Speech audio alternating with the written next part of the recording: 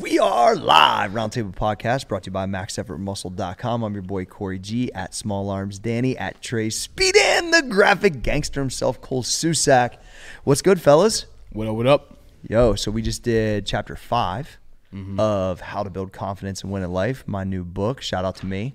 Yeah, author. Humble brag. Yeah, you know, let's go, kids. Anyway, so the audiobook is an experience. 100%. And let me tell you why. I can't fucking read very good. That's mostly why. And I feel like I'm laying down bars. When I lay down bars and I point at you guys, normally then I get a better flow going, because reading myself back is probably one of the weirdest things of all time. But like when I get a groove, it's fucking fire. And then we podcast after each chapter, which is fucking fire. And we're going to actually give you guys a sneak peek look at that today with this, after this episode, right? That's the plan, Cole, which was a great idea. Tell me why you wanted to do that. I mean, I think, well, this chapter that you're about to hear after our little, intro, basically, I think is the fucking heater of chapters. There's a lot of, the non-negotiable habits, stuff like that. And I think once you listen to this, you're going to be really interested in what the other chapters have to say. Oh, yeah. Because the first few chapters are super deep, super, like stuff that you need to hear. And then as the book progresses, and I think the podcast after each episode of you reading it are super valuable. Yeah, I agree. And I think even my mom said, shout out to my mom, she said that it clears up, like going deeper on certain parts of the book, which I think is awesome, which is why I liked when David did his book that way. So I think what you're going to hear is the podcast part, not the book part, right, Cole? Yeah. So you guys will hear like what we're talking about after I read the chapter, but I think it'll give you guys an insight into what we're really creating here with this audio book with the podcast. Super exciting.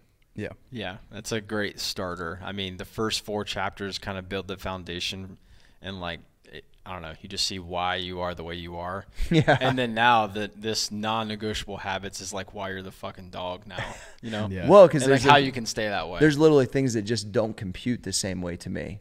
Like some of these things that I've put in process, like I just don't really think there's another way. So I don't really give myself an out. Like a lot of people, you know what I mean? So what do you think, Trey? Well, I mean, first off, I think that when people listen to that, they're gonna just be like foaming at the mouth for more. The rest of the book? Yeah, Well, for the thank you, rest Trayvon. Yeah. It's really good. Yeah, I think agree. people are gonna be foaming at the mouth. Because there's already been a lot of people who have read the book now. And I think in these podcasts, there's even more layers behind each story and stuff like that. That really even showcases more of what was actually happening and going on. It's a different experience. 100%. So if you read the book, you're definitely, because there's probably about 500 people that have read the book roughly already. So because the people can get it free with a stack. So it's been out. It's not out like officially where you can just go straight buy it. We're going to drop the audiobook and the actual copy of the book at the same time, probably in the next few weeks on day. And we'll get a date out for you guys soon. Yeah. But I'm really excited about it. My mom, when she even called, she's listened to some of the chapters and read the book both, which I would say you should do both. For sure. But, that's the thing is, and that is the same way with David's book. It's like you read it and then you get a different experience when you listen to it. Yeah, it's an epic 1-2 punch. It is an epic one. I'm straight ripping it off, but I was so impressed by the way that he formatted it. Yeah, I mean, if you mess with your content for any time or whatever, so like your daily fires, it's the same thing. That comes out when you're reading the book, that kind of style, because you'll speed up, you'll slow down. Yeah, it's hard for me not to do that. Yeah, but no, I think that's what makes it cool though. Yeah, you know what I mean. When Will Smith read his book, it made me way more in it, and he didn't have the podcast portion of it, which it'd be fucking 30 hours long if he did, because that book was so long. But that because I get excited it puts me back in it all the way, right, when I'm reading out loud to you guys / to everyone who's listening to it. And then you guys having pinpointed questions that can take me a little deeper on certain areas has a lot of value to my experience in this too, of how maybe I can relay it better to people. Yeah.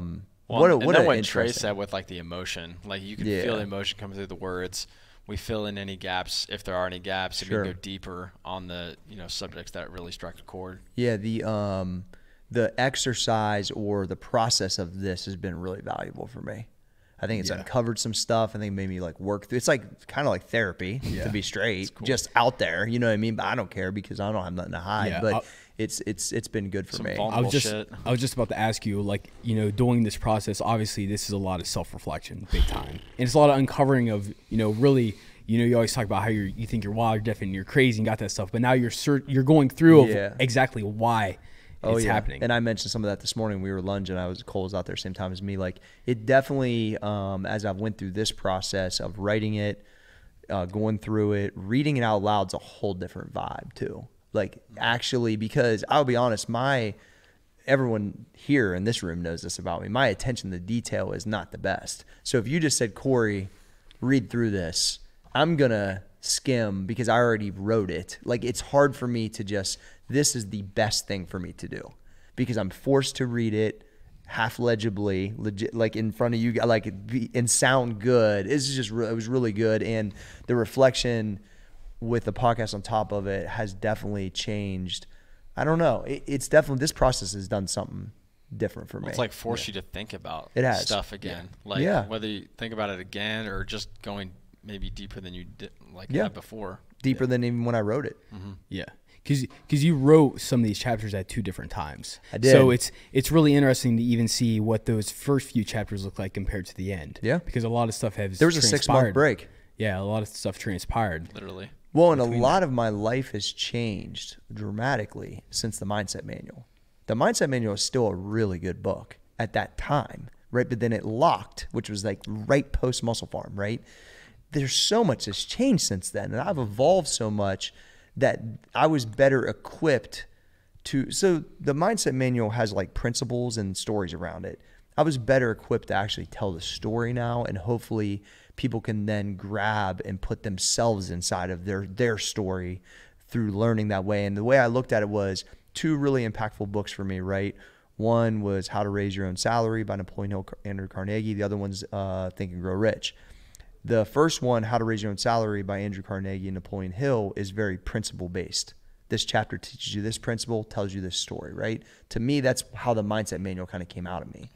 Second, Think and Grow Rich is through stories you learn the principles, and you try to put yourself in there when you come up against certain things. That's how I wrote this book, was because I want people to say, all right, maybe I had it worse or not as bad as Cory, whatever it is, everyone's own story, but I can rely on that. That's how he used this to take him there. This was about lifting weights for Cory, but it's about this for me. Like, that's what I'm trying to get across with this, in that it is an actual path to be a more confident person. The person that's sitting here, even when I read some of this stuff, sometimes I can't even believe it, especially in the front part of it. You know what I mean? It's really wild. It's definitely brought up some stuff that was hard to hear again and feel, but I think the reflection's been unbelievable for me. So yeah, it's good. Yeah, I definitely think there's power in like the whole, how authentic everything is in this. Like you can like literally hear the emotion and stuff like that while you're listening to it. I couldn't fake it if I tried. Yeah. That's why like the first chapters, you guys will go through the book when you hopefully purchase it on iTunes or Audible. Yeah, I could barely not cry at the end. It was so difficult to read. And then I thought, well, should I go back in and crispy it up? And I was like, no, because like, I don't care. It's really that serious. The way I got here was because I had a bunch of challenges and I had to fight through them, and, you know, and still dealing with some of that dumb shit. But at the end of the day, like, I'm not me if I don't go through those things. And if you can hear that this isn't some fucking course you bought, like I wrote in the beginning, like, I don't got some course to sell you for 14 days. I done this shit for 20 years. Shit is hard. You have to be consistent. And if it's real like it is, then it'll actually resonate with people, I think. So 100%. It's anything else to add, guys? It's a banger. No, I think so. Yeah. All right. So we're going to unveil the podcast portion of Chapter 5, Non-Negotiable Habits, by your motherfucking boy, Cory G. How to build confidence and win at life. All right. Let's roll to the show. All right, Chapter 5, Non-Negotiable Habits, Roundtable. I'm your boy, Cory G. Small Arms Danny at Trey Speed, and the graphic gangster himself, Cole Susak. We are back. Hey, shout out to my mom. Had a great conversation after she listened to a couple chapters. So, what up, Ma? Shout out, Michelle. Yeah, shout out. Customer service at Cory G Fitness. That's my mom's. All right, what up? What do you guys think about this chapter? I think it's a little bit of heater, Cole. Yeah, this one's got some fucking juice. Yeah. This is the juiciest one yet, I think. All right, you've been starting off each one, Cole. Where you want to go? Yeah, I think this chapter we start off from the beginning. So you talk about lifting weights early. Like this is your first taste of building the non-negotiable habits. Yep. And I think what's really important is how you had the training partners who fell off. You immediately saw them come for 2 or 3 weeks, yes, not get the result while you're already seeing the baby abs, seeing the muscles. So yeah, talk about that. Yeah, that was like really weird for me. And so I locked on early with my grandpa, right? And then it got to where there was other kids that were like, oh, well, I fuck with G. I want to do what you're doing, right? And I mean, I'm talking like I had like some baby muscles coming out at that point, but I was like into it. So people would come and then I would see them actually get better and stronger. And I'd be hype, literally like I'm hyped today. I'm the same guy, just way younger, And I'm like, and then they would like get a girlfriend. They would have a distraction. Yeah. Girlfriend, they were working on the farm or there was something going on and they just wouldn't make it up. They would just miss. And it was so perplexing to me early. So this is what's funny. If I think back, I was already like dedicated to a consistent thing because I was addicted to the way I felt. So I was thinking like, how do you get better? And then you just quit coming. So my buddy Jim down the street, was one of the ones. I mean, there's a bunch of the guys I trained with that lived on my road, and I'm just like, yo, like, where are you at? You know what I mean? So it never made sense all the way, even in 8th grade. It never made sense to me. And then when I ran into Dustin, Dustin and I live 45 minutes away from each other. We went to 2 different schools all the way through our freshman year. And so for you guys that are new to just our whole kind of family, Dustin's the guy I own the gym with. So I've been lifting weights with Dustin Meyer since I was like 16 years old. And we're still business partners, own old school gym together, max effort. And I've been doing business all these years. Well, I meet Dustin as a freshman at like some dance.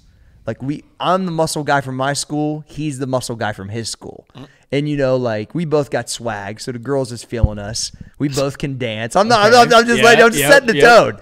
So we run into each other at this party and it was kind of like the nod, you know what I mean? Yeah. But then when we had lifting class together, we realized how close in strength we were, but how much we loved it. And we were non-football guys that were as strong as the football guys. So we kind of bonded over that and we both like rap music and all that stuff. And so we started going at each other, like rep for rep. I'd go to his house after school. We'd be doing like 210 to be on the bar or something like that. I'd hit it for fucking 9. He'd hit it for 10. I'd be like, fuck. You know what I mean? And like, we were like every day benching. Every day. Every day bench program. Yeah, exactly. And every day just competing. And we just shared like that intensity that I had never had with a training partner. And so that right there set a big tone early for me because our progress then sped up dramatically because of that. But it was consistent, and it was somebody that shared like the same type of love, which was awesome. We used to literally sit together in his dad's garage and go like, bro, one day it'd be so sick if we like owned a gym. Yeah. So funny. But yeah, go ahead, Cole. Which obviously you have Dustin, he's basically your main training partner. For sure. He's relying on you to be there every day, which then leads into where missing is unacceptable. Yes. Obviously we have the guys now at a larger scale. Now you have way more training partners who are relying on you to show up every day. Yes. Because, like me, for example, I want you there on fucking bench day so we can battle together and you can help me out and stuff like that. So talk about that. Yeah, I think like that's definitely like a lot of people talk about accountability, and I think having someone else, whether they're with you or not, even if it's just a person that when you get up, this is like a fail-safe, I guess is the best way to say it, right? If you have a friend that lives across the country, but you know that you can text each other when you get up, even if it could be as basic as I'm going to walk a mile. Because I just don't do anything at this point. You're listening to this, you're like, I'm just fucking not doing anything. I'm going to text my friend, let's walk a mile. And we check in with each other every day. Like, there's something to be said for human accountability. And there's a gang of days that I didn't feel like being here. But I knew Trey was going to be here. I knew you were going to be here. I know the other guys are going to be here. And I know I'm the fucking leader. I got to be here, right? And so I started taking like this different set of pride on that. It's just in everyone's mind that they know I'm here. So when they miss, they know I'm not missing. And that's why I said, like, I will help anybody that wants to be helped if you'll show up. If you show up, I can't help you. And at the end of the day, like, I will be here by myself with Trey if that's what has to happen. It's just a fucking fact. because of everything you're reading in here. This is how I fucking got here. And it's time involved. And so I just knew that Dustin understood that. And still does to this day. I know that the guys here that are really about it understand that, and that I don't know that ever changes, no matter what you're dedicated to. This happens to be, slightly crazy by most people's regards, but the reality is that's why our results are the way they are. And so, yeah, that is such a basic concept, but it's so hard for motherfuckers to execute. And that part I haven't understood since I was in 8th grade. I really just haven't understood it at all. It's so elementary. So elementary. I know that I'm going to fucking win. I'm going to get better and accomplish probably a chance at what I want for my life if I just fucking show up. So why wouldn't I show up? I just don't. It literally doesn't compute in my mind at all, which is also, why I think I'm so passionate about doing content like this, because that's the difference maker. And I'm patient. I wasn't always patient. I'm more patient now. I just went through a 2 or 3 year period where nothing was happening like I wanted it to from a standpoint in the gym, but it's all happening right now. Just executed a fucking Masters World Record, and this morning I look like how I hoped I would look when I'm this age. Are you fucking kidding me? Yeah. Because I keep showing up. So just fucking show up. So why don't you talk to the people that are just starting out? Maybe they're on lunge day 4. Yeah. Or if they got some momentum coming in and then something comes in to their life distraction wise and they're like, oh, fuck it. You know what I mean? Because the first thing I think about is doing it when it's inconvenient for you. Yeah. You know what I mean? You guys just came off of meet, right? Usually you're pretty fucking drained for, 3-7 days, whatever it is. So like talk about like the days that's not Christmas. You know, why that's important to show up. I just think that you have to talk shit to yourself. What am I going to do? Give up on myself? He does this in the mirror, by the way. Yeah. I just talk shit to myself. I talk to my shit to myself all the fucking time. Before I get under the bar, I call myself a little bitch ass hoe. I mean, it's real. You have to talk shit to yourself. Every great athlete talks shit to himself or creates narratives in their head to attempt to be great. And so if you're on day 4 and something comes up, you got to be like, am I really going to give up on myself? You're giving up on yourself. So there's no one that's going to come and say, you have to put these things in place to guarantee that you got a chance to try to go get what you want. And so that's why I think one of my superpowers is the consistency, because it just never made sense not to be consistent in my head. So when I locked onto that and I realized, oh, this is how I'm going to beat most people. Now I'll tell you, I was the same consistent person in basketball, but my skill set just wasn't there to be great. It just is what it is. So I realized there is a talent component to some degree, which is why I used to say all the time, I'm not breaking world records, but I'm going to go give what I got. Well, then I broke one. That's where I had a lot of parallels with the mirror thing, between you and David Goggins, because you're just brutally honest. The mirror doesn't lie. You know what I mean? It's I don't know. It's what kind of person do you want to be? Yeah. Are you gonna go? I'm not gonna lie to myself. Dude. Yeah, exactly. I mean, that's so important. People will avoid the mirror at all costs. Oh, I don't care what anybody says. They still got to look at it once. Yeah. Fuck yeah. And you know it. You know exactly what time it is. Yeah. I said something to Brian Peters the other day when I was doing something, and I was like, yeah, man. I was like, the discipline's just showing. I can see it on myself because I'm getting what I want. You know what I mean? He's like, I like that you tie it to discipline. It's exactly what it is. At the end of the day, unless you have some unfortunate thing going on physically, what you're showcasing is you're showcasing your discipline. I don't give a fuck what anybody says. It's just what it is. It's black and white right there. It's that black and white. Yeah, and so I'm never judging anybody because this is my job. I'm here to help people. I don't expect my friend that's a lawyer to do what I do. I expect myself to be at a high level. This is my fucking job. This is my passion. This is what I do. I'm here on this planet to help people realize they need to get their shit together, I think, right? But the reality is that that's what you're showcasing. It doesn't make you better than anybody, but it showcases that what's your lifestyle. Now, some people are gifted with amazing genetics, and that is part of it too. But the reality is that's the way I've always tied it back. And that's, so yeah, that's the tough thing to look in the mirror sometimes. So when I'm coming off weighing 240 that one time or weighing 215 most recently, I'm looking at myself and I'm like, get your fucking shit together, Cory. Who's following this guy? Yeah. Motherfuckers want to follow this guy way more. You know what I mean? And not only in the gym, but it translates everywhere. Like, Come on, man. I mean, like, look at the last 100 days of momentum of carryover. Look what we're reading right now. Yeah. So I mean, I wouldn't have finished this if I wasn't dialed like that. Yeah. Like if you're learning a new skill or if you're trying to get that promotion, like even in the days you don't feel great, if you just do something, like you're still beating everyone else. I'll just be straight with ahead. you. Yeah. It's a fact. 100%. Trayvon. Yeah, so I mean, you were locked in just now, though. I like it. Yeah, I was. Yeah. I mean, I think we should go into like how these non-negotiable habits they can just like apply anywhere though. Then sure. So like you talked about how basically like it's not just all about like lifting weights, but it's like the time too involved and how they can like kind of just decipher off into like it's not just all lifting weights, but someone can have a non-negotiable habit when it comes about to anything. Like, maybe they just want to start reading a book or something like that. Yeah. It could be something as simple as starting the read off just like 10 pages a day and doing it for a year or something. About like what you either really love and want to start as like a side project business or a craft that you're trying to get better at. I just think like people knowing though that this is something that they can apply to anything though in life. Like it's not like you're like sitting there telling people though that go be a bodybuilder. Go be a bodybuilder and you have to lift at 4 a.m. It just happens to be my way. Yeah, if you want to be successful in life, it's just find something that resents to you the same way that lifting weights resents to me in this form, and then it literally could be I'm going to get up 30 minutes earlier to walk and read about crocheting. Or fucking, you know what I mean? Like it literally could, that might be what you love to do. I always say basket weaving, right? You fucking love basket weaving.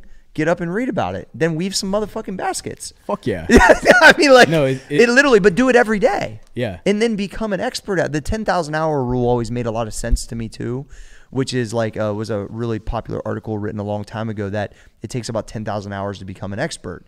So why don't we try to get those hours in? Like programming. You know, this type of stuff, mic reps, which I saw from you guys last night. Like why not have a process to guarantee that you're going to get there?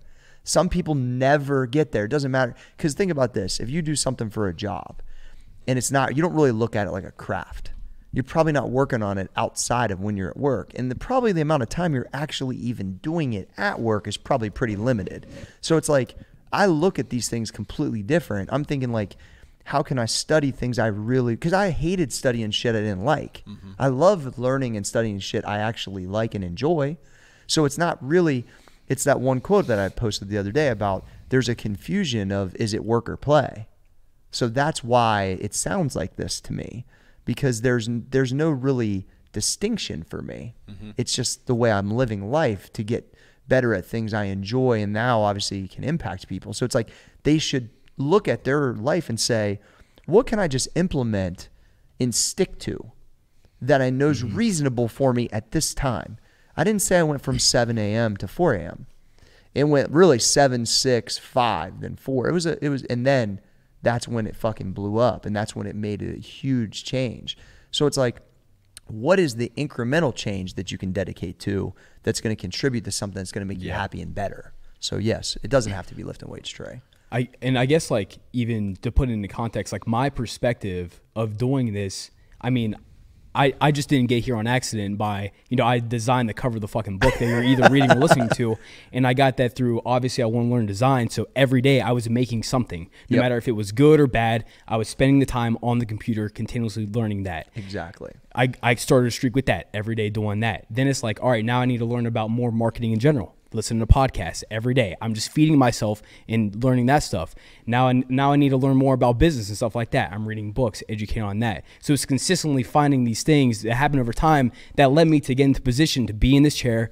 You're listening to this now, hearing my voice, and you're seeing the cover that's on the book that you designed that I made. So yeah, well, think about all the reps Trey's had with the videos every morning for fucking 3 years. Danny's the one that edited the book. Last 7 years, content every fucking day. It's like we're all here because of these non-negotiable habits of our craft. It's 100%. You start a streak with one thing, then you're like, oh, I need to learn more about that. I need to get better at this. Start a streak with that. And all of a sudden you get really good at that. Then it's on to the next thing. Yeah. So momentum is the hardest thing to create and the easiest thing to lose. Doesn't matter. Doesn't matter what you apply it to. Pull that clip. Fuck yeah. Yeah. Ab game. Can you talk about like just like the simple concept of it could be walking lunges, it could be whatever, but like just the value of doing like hard things consistently. Yeah. Like during the streaks, because like people usually like, I don't know, walking lunges is the easiest one to talk about because it's always going to be fucking hard. Like, yeah. Well, it's our lifestyle. Yeah, yeah. So why don't you just talk about like what I like about walking lunges specifically, not just the benefits that it gives, which is or it can be in the business world, whatever. Well, no, I want to talk about because like the first, 5 to 14 days is where most people are going to give up. It's the hardest. It punches you right in the fucking eye, right out the gate, right in the fucking nose, and asks you if you really want it or not. Can't sit on the toilet. You can't get out of your fucking truck. Everyone's making fun of you. And then there's an adaptation phase that's like right at 14 days. We're like, ooh, wait, I improved 4 minutes on my time or whatever that is. And then you got drunk on Friday and you still have to do it on Saturday. And then it's like, wait, you're traveling. You got to do it down a hallway in Las Vegas. Or I did it on a cruise ship hallway one time at 4 a.m. or on the beach after you got hammered with your friends. Like there's all these things that then you start to see like, how about it are you really? But when you streak those days together, then there becomes a momentum because, by the way, you've already now through like 20 audiobooks. You know what I mean? Like if you're actually listening to what I'm saying, there's a development process that happens of building confidence through it that is like some unicorn type shit, basically. And that's why so many people have locked onto it. But I'm not telling you it's easy. Actually, I'm telling you it's fucking hard. It's good. Which is why motherfuckers ain't running to me all the time. Because I'm saying, I said it to somebody yesterday on the phone. Yeah, man, it looks like your program is doing good. I said, yeah, it's doing great. But I'm telling motherfuckers to lunge a half mile after they lift weights. You think they're excited about that? Not till after they adapt. Then they understand, ooh, okay. Freedom in my diet. My fucking confidence is raising up. My metabolism's on fire. All my fucking strength is going up. I'm feeling sexy as a motherfucker. You know what I mean? So it's like, I don't know. It's one of those things that I'm glad that it's that difficult because it still challenges me. Getting out of bed doesn't seem that difficult anymore for me, to be honest with you. It hasn't for a while because I get excited. But that is always still pretty difficult. It felt good today, Cole, right? But at the end of the day, like, yeah, it's a day-to-day thing. And as you know, Danny, all you guys have had one year-long streak. So that's why I like it. It's like a great equalizer, especially like in today's world where like, you don't even have to leave your fucking place like ever. Yeah, what's the Misogi thing that Mike Weister talks about? I mean, it's just like it's choosing to do things one difficult, thing a year, right? Yeah, but you have like a 50% chance of making it or not. Like that like really, I really fuck with that. Yeah, I like the daily parts like that you can get through it, but it's just not a chip shot. You know what I mean? And that right there keeps you honest. Yep. Yeah, it really keeps you. That's how you push the boundary. Yeah, it really keeps the mental toughness in your head, and just it's always you versus you. It's really not as bad. You go lunge 800 meters, you're gonna be able to walk and live after. It's just 30 minutes. All you got to do is get through it. Yeah. You know, so it's talking to that inner bitch. It's talking to that inner bitch. It will come up. It will come up. Oh, it'll come up. That's part of it. You got another section, Cole? Well, just like the carryover too, like throughout the day, everything else is like super easy too. I think so. I think that has a lot to do with it. Yeah. I think we really hit on a lot of stuff. I guess the biggest thing take away is like anyone listening needs to take what we just talked about and figure out how they can develop their own strategy. 100%. Shout out to the 4 a.m. guys. It's been an unbelievable ride, and I feel like we're on the front side. We've been seeing some crazy lifts come down the pipeline. There's the protocols seem like almost at a finished level at this point. We're still tweaking some stuff, but it's exciting to see the changes since we started doing that. Big ups to Trey for capturing it, and Kyle prior to that. Like just being able to showcase what we're doing at the when Trey comes to the meets and catches all that stuff that I would have forgot about or never seen. It's unbelievable. You know what I mean? Just the interactions and the stuff that we're really making happen right now. So it's there's more to come, but it's pretty exciting. So you can check it out. But all right, I think that's good. Let's head to the next chapter. Thanks, fellas.